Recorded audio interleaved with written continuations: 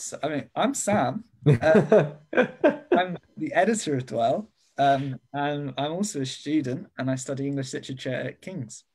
What about you? I'm Simon. I'm also a student. I'm the business.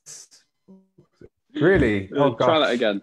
Like the whole I'm time, it's been perfect until that one. no, so I work on more on the business side of Dwell with the spreadsheets and the numbers, so and the finances. So yeah, I'm also a student in digital business strategy in Paris. Yeah, and I work for the London Diocese as well. So I'm Jack. I'm a full-time designer in East London, Stratford.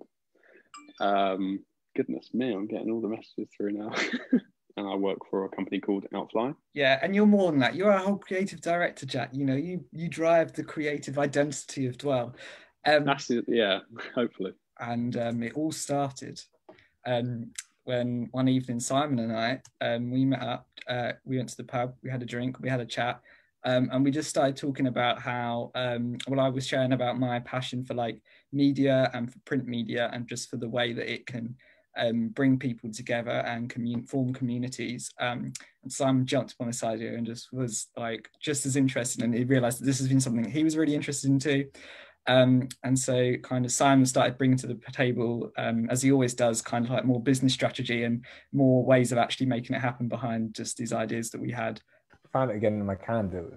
I think it was the 5th of December 2019. So we've actually got like an anniversary date. We met the next Saturday, and Jack, you were in the kitchen when we were talking about it.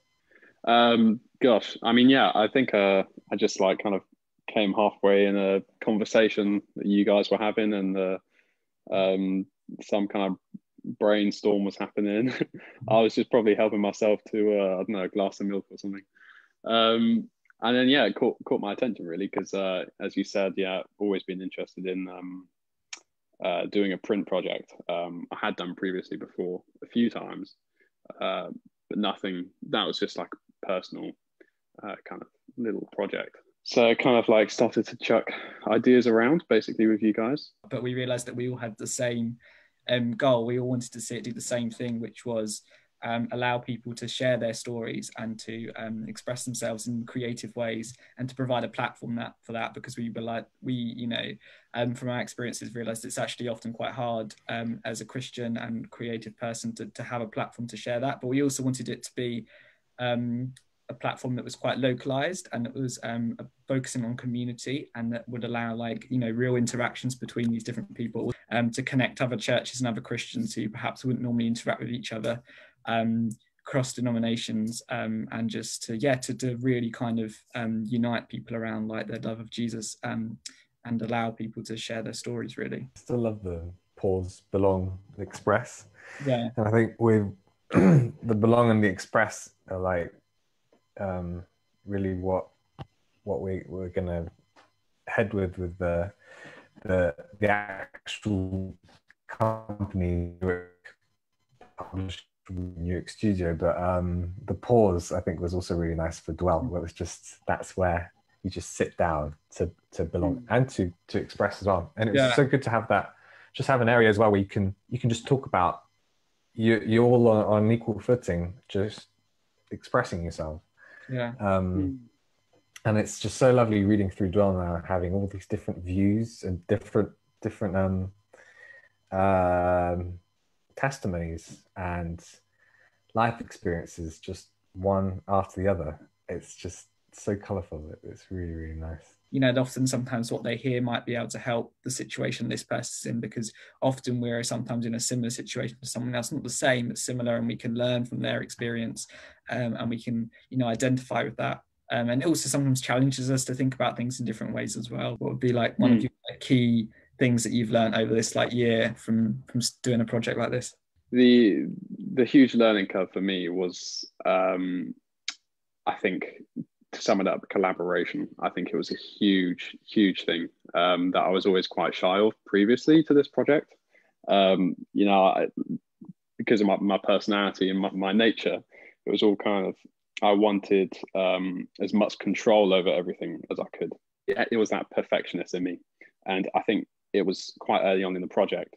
In fact, maybe even before the project, that I knew actually I needed to let go of this, and actually collaboration, as I heard like in quite a lot of other people, what they would say and what they would recommend is just collaboration is so important.